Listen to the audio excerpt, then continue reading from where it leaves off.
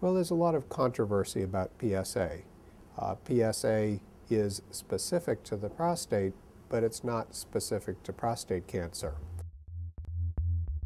In the past, men who were diagnosed with prostate cancer would only have it found if their internist had done a digital rectal examination and they had found a nodule.